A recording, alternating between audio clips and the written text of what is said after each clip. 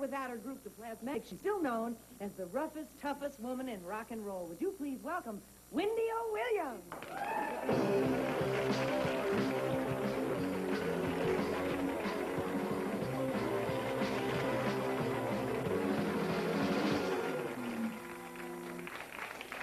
All right, Wendy. Hi. Hi, all right. You always... I guess you're dressed like this quite a bit of the time, huh? It's pretty athletic. A lot of tattoos. What's this? I love sex and This is the rose, the old rose tattoo. yeah. What's your newest tattoo? This is my newest tattoo here. On your right arm there? It's Quetzalcoatl, goes all the way around. Hello. It's Aztec-like. It's from Aztec mythology. It's Yeah. Quetzalcoatl. Quetzal means plumed, coatl means serpent. It's one of their head gods. It's just like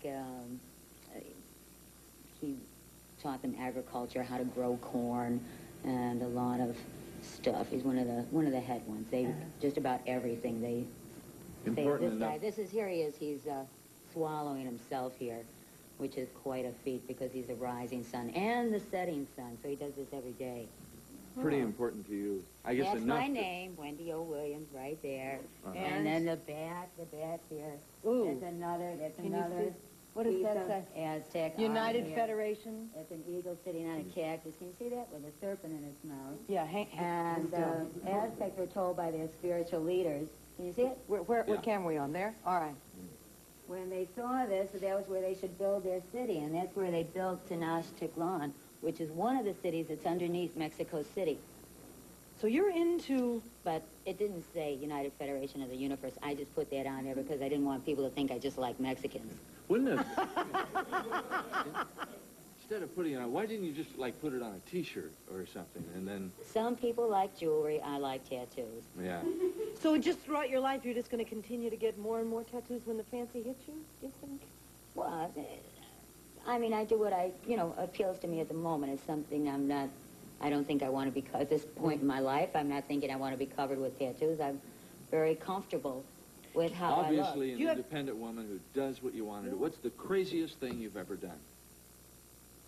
Well, the craziest thing I've ever done. That most of us would think was the crazy. Maggot album. I've got a brand new album right now out. It's called Maggots, the record. It's the 9th anniversary Plasmatic album.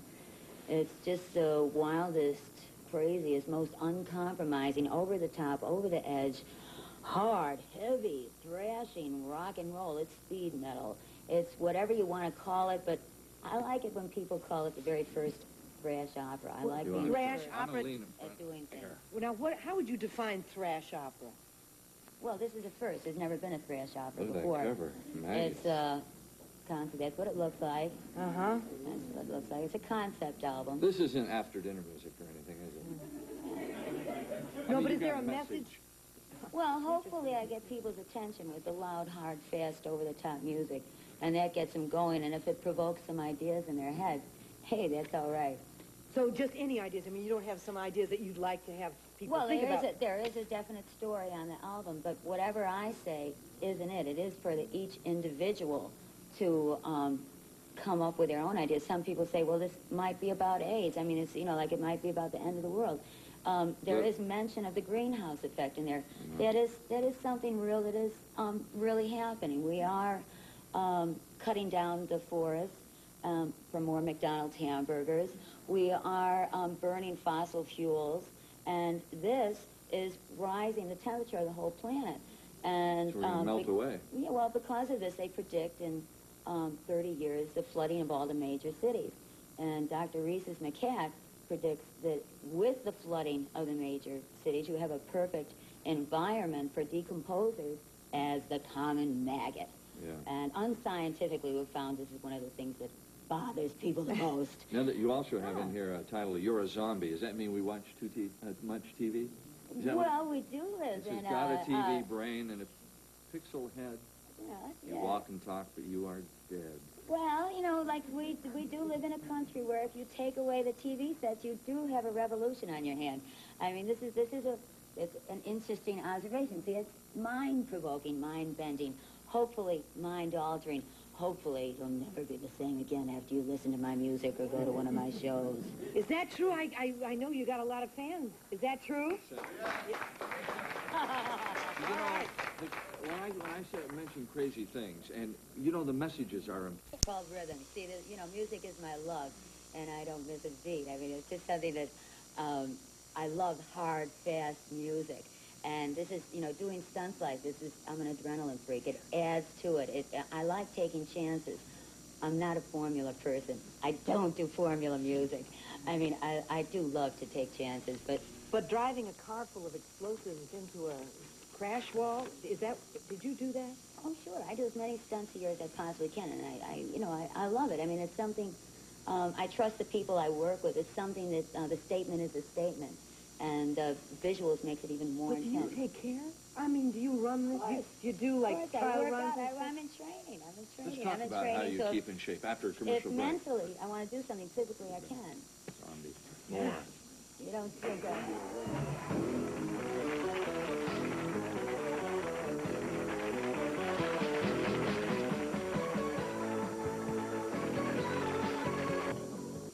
How do you stay in shape? Do you work out every day?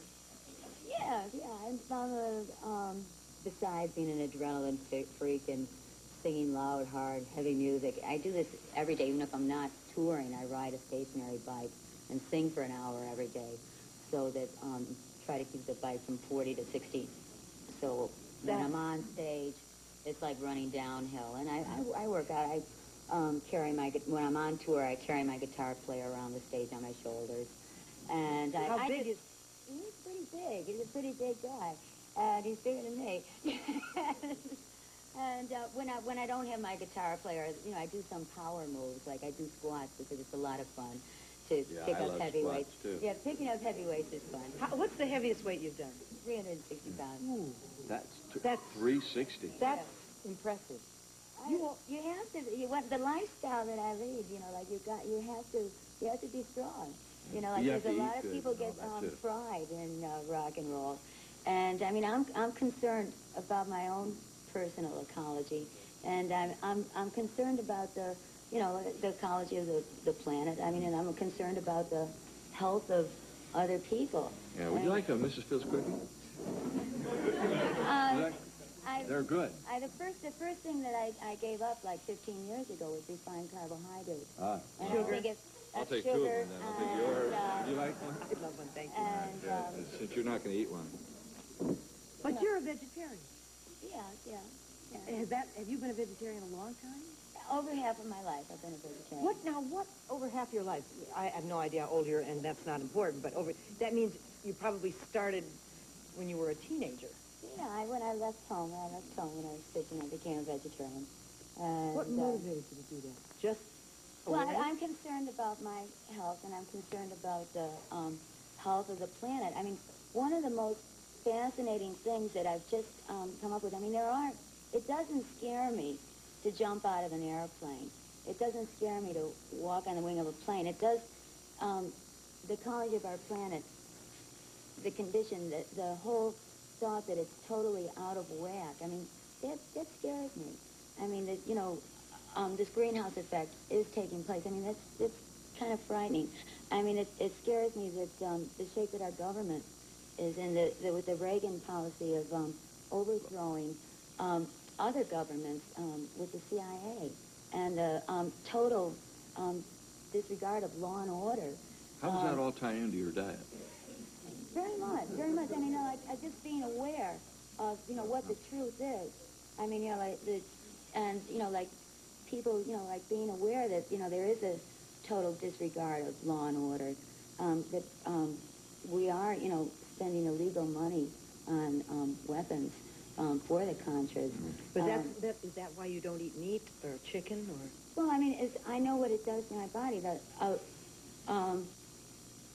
The most interesting thing that I've just been reading about lately is, because I am concerned about the amount of money we spend on nuclear weapons when there's so many people in the world that are starving to death, not only just starving to death, that they're not getting any nutrition, but starving to death because they're not getting any food. And we're spending all this money. And then we've got this problem with nuclear waste. you know, what do you do with the nuclear waste? And a byproduct of this nuclear waste, they're taking for the irradiation of foods that we eat. It's a form of food preservation that I don't think we need. Do you do a lot of concerts to raise money? Do you I'd like work to with- say something about do the you like- food irradiation, because it's something that is happening right now that a lot of people don't know anything about. Is this the red lights that are over foods, like in fast food? No, this is something that they're just building